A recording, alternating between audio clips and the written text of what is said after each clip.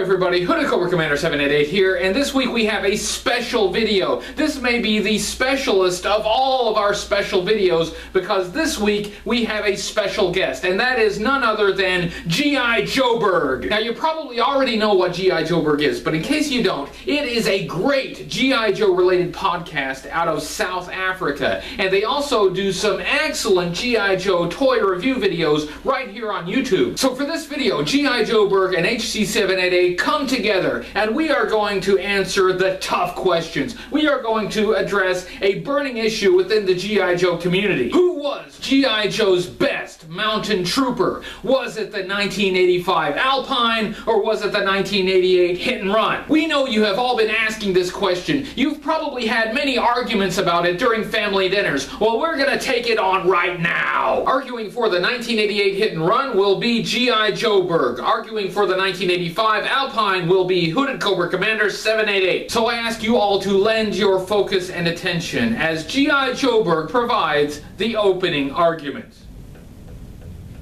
The eyes. The eyes. How many vintage Joes have the whites of their eyes painted? Just one. Hit and Run. But this debate has a very important, very subjective topic. Which is the best Mountaineer on the Joe team? 1985's Alpine or 1988's Hit and Run? G.I. Joburg says the title belongs to Hit and Run. And if you're undecided, then this review is aimed at you. 88 was a good year. In 1 year you had a big green amphibious personnel carrier and a rocket ship. You had a purple dude in a bulky suit, and you had a bog-standard green army man. The very basis for G.I. Joe. That green army man was Hit and Run. Orphaned after his family was wiped out in a car accident. Absorbed into the system until he was old enough to run away from it. And he ran straight into the army, where he excelled enough to make the Joe team. He's sneaky, fast, resourceful, all the attributes that make him an excellent infantryman. But Hit and Run is also a Mountaineer of distinction, and the figure is well equipped for his purpose. Rope. Lots and lots of rope. And an ingenious and unobtrusive play feature for winding it in and out of his bag. Sculpted snap links. And a big old knife that sheaths on the side. One of the first improvements I made as a youngster was to up the length of the rope, and the grapple claw didn't inspire much confidence with its thin plastic, so I managed to find a sturdier substitute. That's not cheating, is it? I suppose you could up the length of rope for Alpine, but where would you put it? Hit and Run's gear makes perfect allowance for additional rope. Advantage Hit and Run. For getting the job done, he packs a Colt 9mm submachine gun. The Colt has a reputation for being far more accurate than typical SMGs, with an extendable stock and a closed bolt, which sets it apart from the open bolt of Alpine's stockless Beretta Model 12 SMG. The Colt weapon is newer, having only been first produced in 1982 specifically for the war on drugs. Alpine packs a true relic. His gun was first produced in 1962. Did you know that the Colt weapon accepts Uzi magazines? Yep, you know what that means. Hit and Run carries the same ammunition as Snake Eyes. Two-man infiltration team, anyone?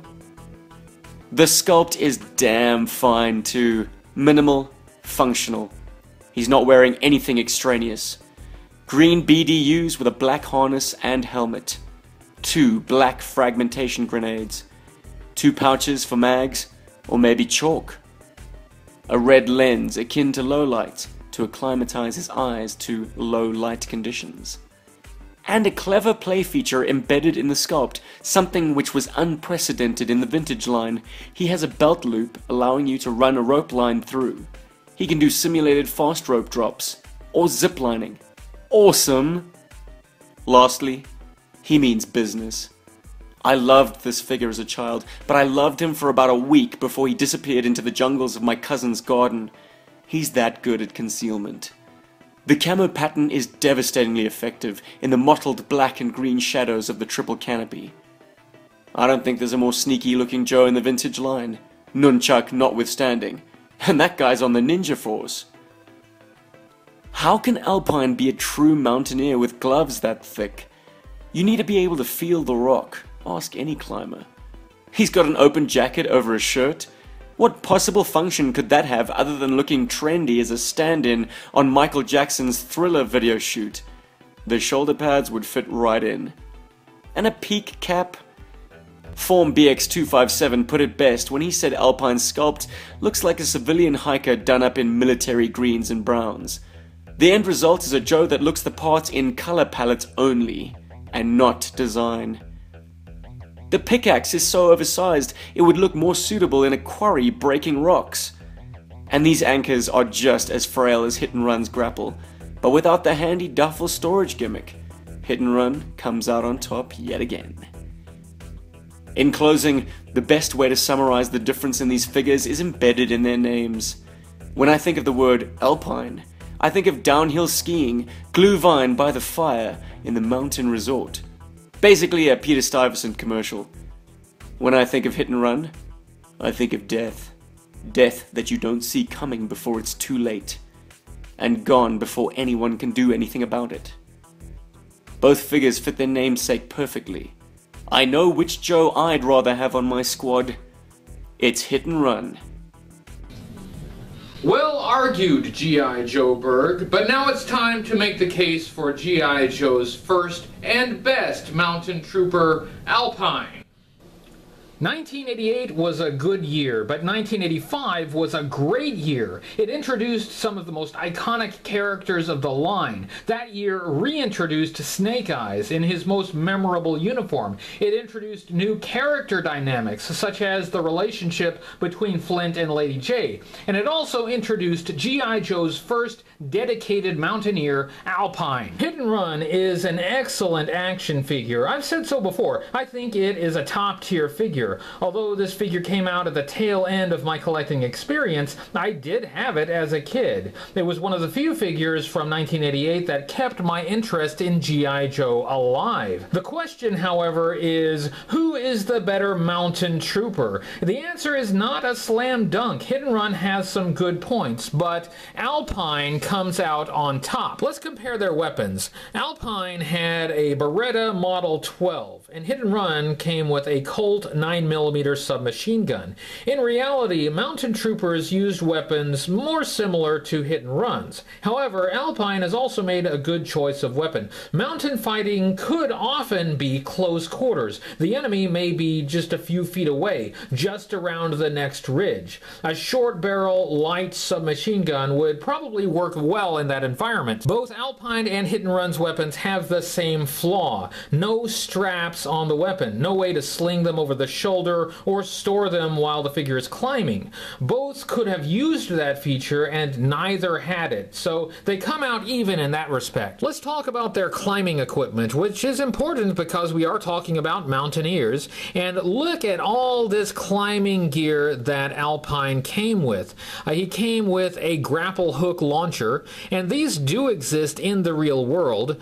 This would extend Alpine's reach beyond just how far he could throw a hook. Hit and Run lacks this ability. Alpine came with a pickaxe, and this pickaxe is probably more for use on ice rather than rock, which would allow Alpine to gain a handhold above the snow line. Hit and Run lacks this, which would limit his climbing range. Alpine had a grapple line with hooks on both ends. This grapple line works great in conjunction with the pickaxe, which has this little notch, and if you run the line through that notch, Alpine can use his pickaxe to zip down the line. Alpine's backpack has a space to hold the pickaxe, and accessory stowage like this is always a bonus.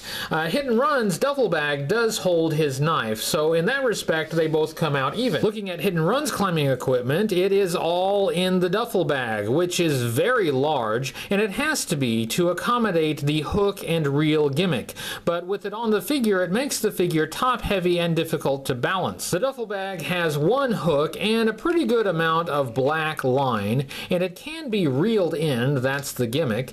Now, it doesn't have the double hook that Alpine has, but the strap of the duffel bag could be hooked on something, so you could still get the same effect. The figure does have that loop on his harness, but that is not an accessory. The only accessory that he has that has anything to do with mountaineering is this duffel bag. And this duffel bag, as nice as it is very large. It's so large that it can interfere with his primary duty, to which every other part of the figure points, which is jungle warfare. And if he drops his duffel bag to fight range vipers and night vipers, then he won't be climbing anything. Let's look at the sculpt and color of these figures, and this is where Alpine really shines. He does wear gloves, as he should. Real mountain troops do wear gloves similar to Alpine's. If they didn't, the ropes would shred their hands. The paint deco on Alpine is so well done, it's hard to believe Hasbro even did it. It must have been very expensive.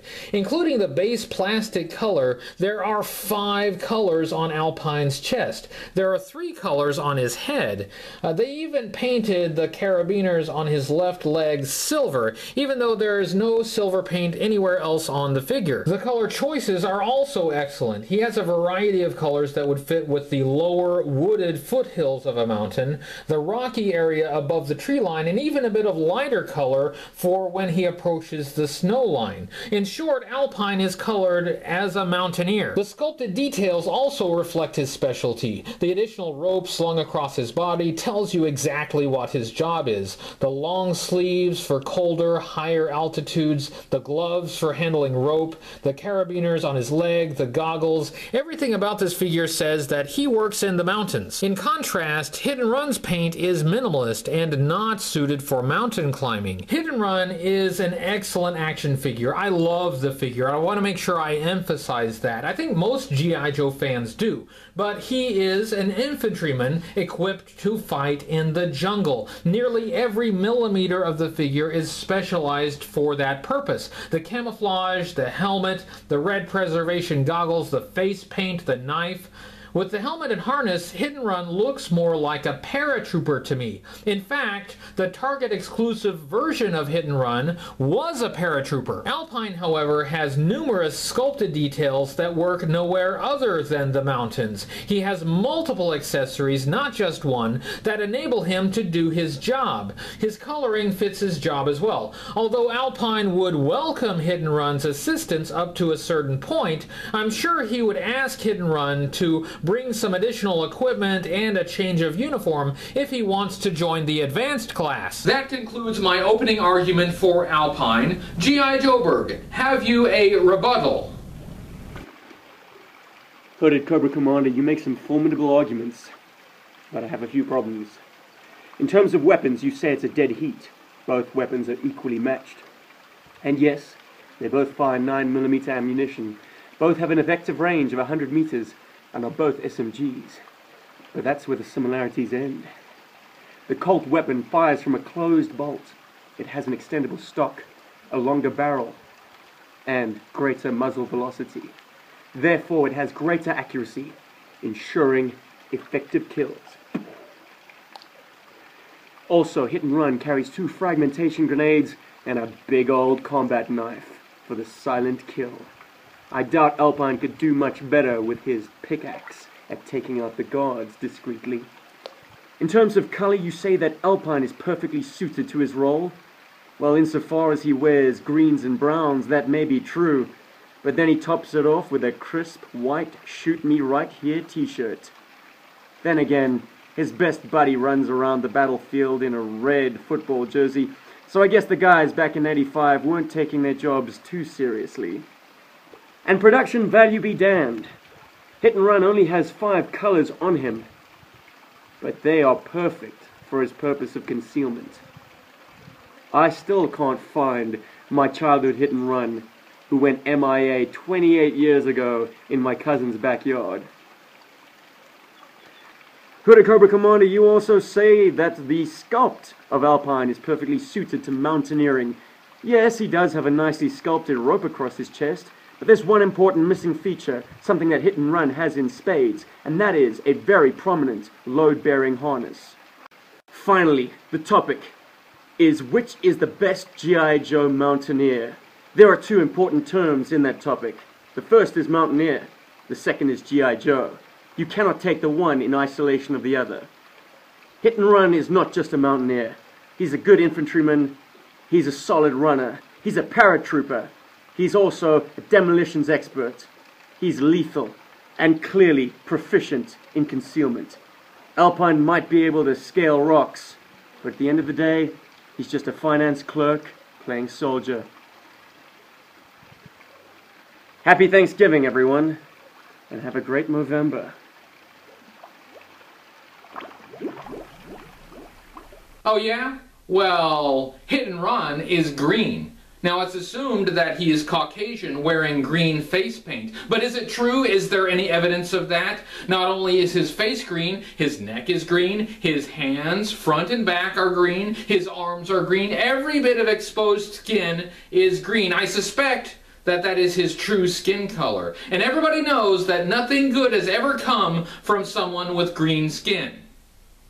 Except for this one, and this one, and this one, and this one, and this one, and this one. Okay, that may not be my strongest argument. So now, G.I. Joburg, you are asking us to accept Hit and Run as G.I. Joe's best Mountaineer for reasons now that have nothing to do with Mountaineering. I would say you are describing Hit and Run as a jack of all trades. But that is not the full expression. The full expression is a jack of all trades, an expert at none. And I would agree with that assessment of Hit and Run. He may be competent in many areas, but Alpine is great in one. He is the greatest G.I. Joe Mountaineer. Now, ladies and gentlemen of the jury, you have heard the arguments, and it is up to you to decide. Who was the greatest G.I. Joe Mountaineer? Was it Hit and Run, or was it Alpine?